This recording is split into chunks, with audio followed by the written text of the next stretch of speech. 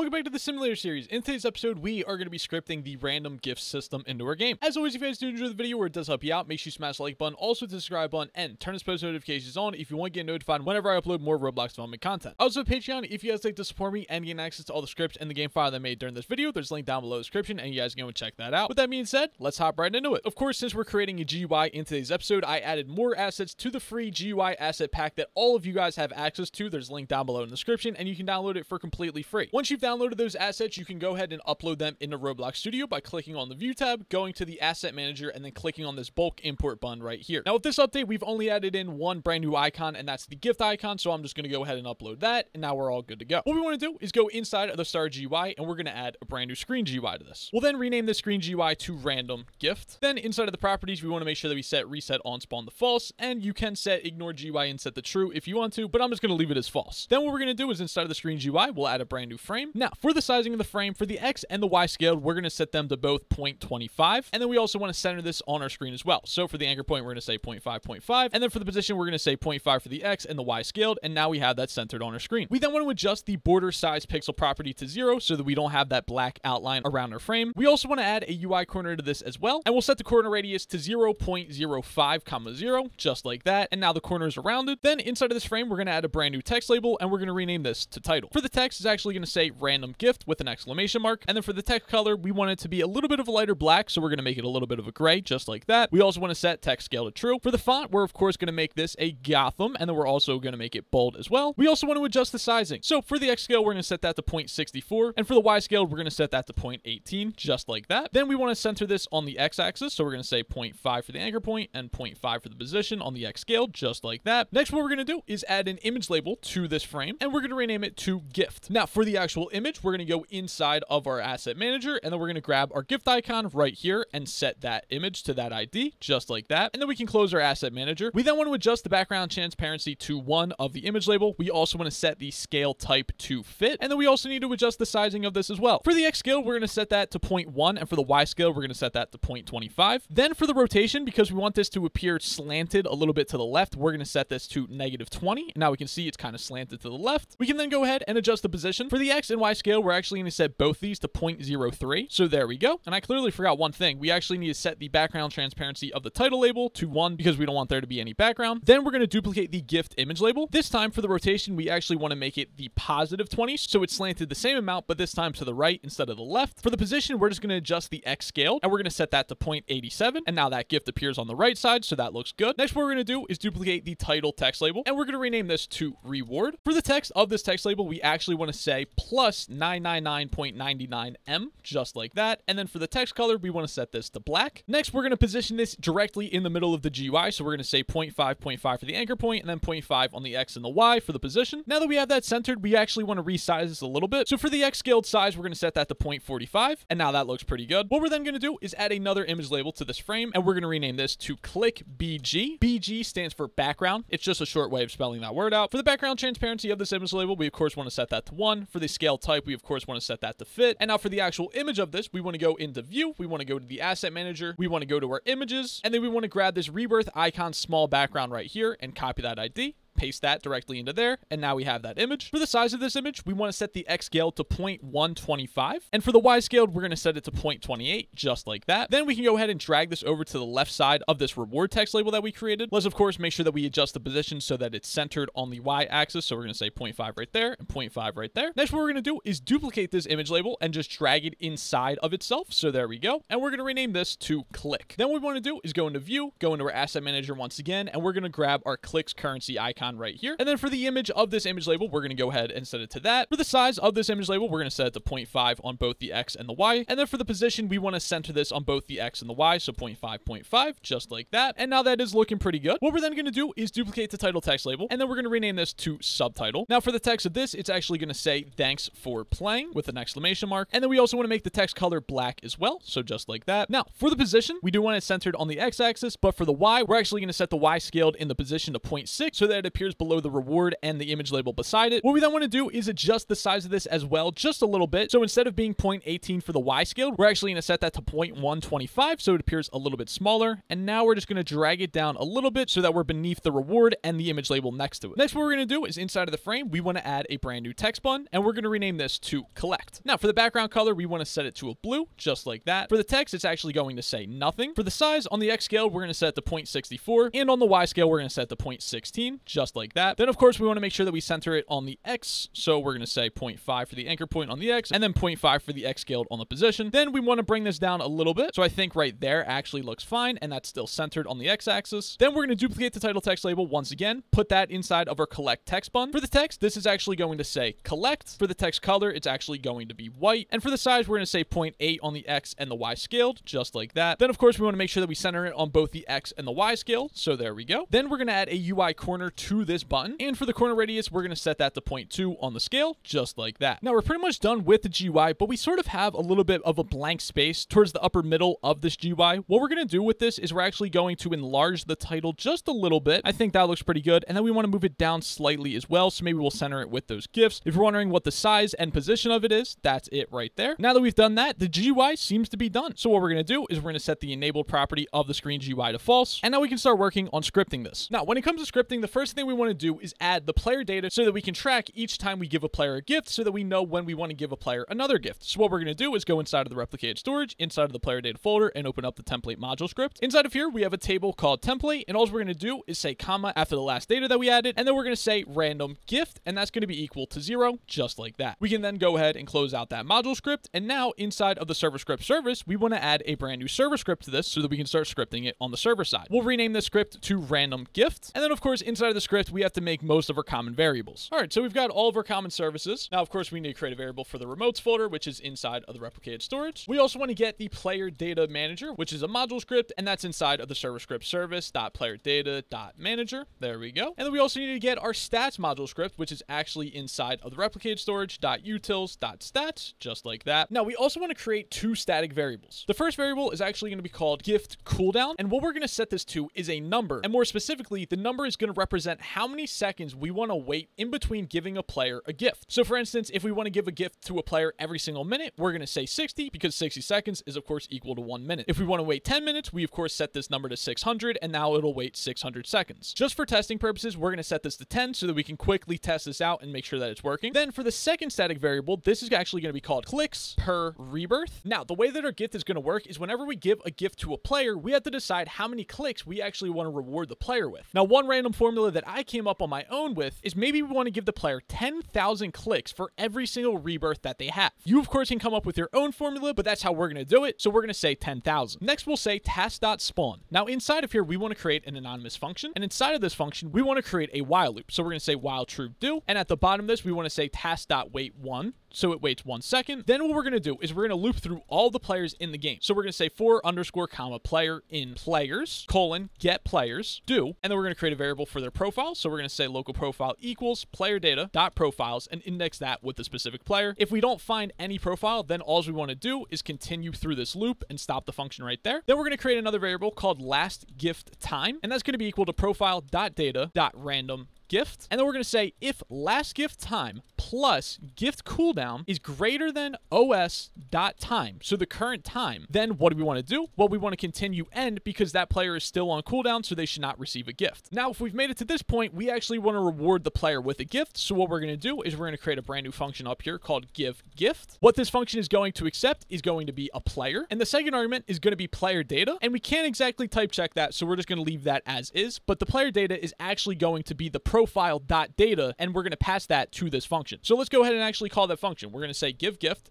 We'll pass through the player, and then we'll pass through the profile.data just like that. Now, inside of this function, the first thing we want to do is create a variable for the reward amount. And how are we going to calculate the reward? Well, like I said, our formula is going to be the clicks per rebirth times the amount of rebirths the player actually has. So we're going to say player data dot rebirths just like that. Now, what if the player has 0 rebirths? We still want to give them something, right? So we're going to say if reward is greater than 0, then reward is going to be equal to itself, so we're not going to change this value. Otherwise, we're going to set it to clicks per rebirth. So if the player has 0 rebirths, then we're just going to give them 10,000 clicks. Now that we have the reward determined, we're then going to go ahead and adjust their player data. So we're going to say player data.adjust clicks. We're going to pass through the player, and we're going to pass through the reward amount. Then for the actual player's data, we want to make sure that we update the random gift property, and we want to set that equal to the current time plus gift cooldown, just like that. So right here, we're giving the player the reward, then we're putting them on cooldown, and then we want to use a remote event to notify the player so that we can open up the GUI and display the reward that we got and everything else like that. So what we're going to do is go inside of the replicated storage, inside the remotes folder, and we're going to make a brand new remote event. And the name of this remote event is actually just going to be called random gift, just like that. Then back inside of our script, we're going to say remotes.randomGift, fire client. We want to pass through the player, and then we also want to pass through the reward, which is how much the player is earning. And now we're pretty much done with the server side of things. So just to explain exactly how this is going to work, when the game first starts up and this script is loaded, every single second, what it's going to do is it's going to loop through every single player, and it's going to check if they should receive a random gift because they're off cooldown. Now, if they are off cooldown, we're going to give them a gift, and the way that we determine the reward of the gift is by simply figuring out how many rebirths the player actually has, and then we're going to multiply that by 10,000. Now, if the player has no rebirths, then we're still going to just give them 10,000 clicks. Once we determine the reward, we're then going to adjust the player's clicks, apply the cooldown, and then we're going to notify the client, hey, we just gave you a random reward, so now you can do all the stuff that you want to do on the client side. So with all that being explained, let's go ahead and start working on the client side of stuff. So to start working on the client side of things, we're going to go inside of the start player, inside of the start player scripts, and inside of this GUI folder right here, and we're going to add a brand new local script to this. We'll of course rename this to random gift, and then we're also going to need some of our common variables that we always use in here. So I'm just going to go inside of the jump shop and then just copy all of these variables right here and paste them directly into the script right here. Now, realistically, what variables do we need? We don't need many actually, but we definitely need the format number and the remotes variable right there. Then we can go ahead and update the GUI variable. So instead of saying jump shop, it's actually going to be random gift. And then let's start creating some variables for this specific GUI. So we're going to say reward, and that's actually going to be equal to the frame.reward, which is the text label that displays how much currency the player just got rewarded for this random gift. And we're also going to create a variable called collect, which is going to be inside of the frame. And this is the collect button that the player can click on to actually close the GUI. Now that we have all those variables, we can actually start scripting this stuff. So like I said, with the collect button, whenever we actually click that button, what we want to do is we want to close the GUI. So this is as simple as just any normal exit button. So what we're going to do is we're going to say GUI.enabled equals false anytime the player clicks on the collect button. Now, how do we know when we actually get a gift? Well, remember, we use a remote event to do that. So we're going to say remotes.randomgift.onClientEvent connect. And now rather than making any anonymous function, what we're going to do is actually create a function up here called update GUI. And the only argument that this is going to accept is reward, which is of course going to be a number. Now that we've created that function, we can go ahead and connect this remote event to that specific function right there. Now inside of the update GUI function, we actually want to update the reward text label. So we're going to say reward.text equals format number.format compact, and then we want to pass through the reward number. And then finally, we just want to set the GUI to enabled so that the player actually sees that they just received a reward. Now that we've done all that, we can go ahead and close out that script, go into our game, and test this out. Now, once we're in our game, we actually see that we get a gift instantly, and that's because by default, it's set to 0, so the player automatically gets a gift when they first join the game. Now, if we wait a couple of seconds, eventually we will see that we get another gift, and there we go. We just received another gift as well, so we just got another 10K, and when we click on collect, we can see that that GUI goes away. Now, there's actually one small thing that I kind of forgot about. When we set the reward text, we just set it to the specific number, but what we would actually rather do is say plus, and then we're going to say the number. And the reason that we're doing that is because that's how the text label is originally set up anyway. So if we go into our game, we can now see that we get plus 10K. So now that looks a little bit better. Anyways, one of the final things that we want to do is go back into the random gift server script, and we should probably update the gift cooldown variable maybe to like 600, because like I said, this is going to be 10 minutes. Maybe you actually want it to be 300 so the players get a gift every 5 minutes. Either way, you guys can do whatever you want, but you probably don't want the player getting a gift every 20 seconds. That seems really short. And then one more thing that you guys might want to do is you might want to go back into the GUI. We actually probably want to enable this. Let's go ahead and click on the frame right here. And then if you guys have the auto scale light plugin, you can go ahead and add a constraint to this. And then if we want to check the GUI on different devices, we can, and we can see that it looks fine on all devices, so that's great. Anyways, ladies and gentlemen, with that being said, that's going to be it for this episode. As always, if you guys enjoy, make sure you smash the like button, also to subscribe button, and turn post notifications on if you want to get notified whenever I upload more Roblox Fun content. I also have Patreon if you guys like to support me and gain access to all the scripts and the game file that I made during this video. There's a link down below in the description, and you guys can go and check that out. With that being said, I'll see you guys in the next episode.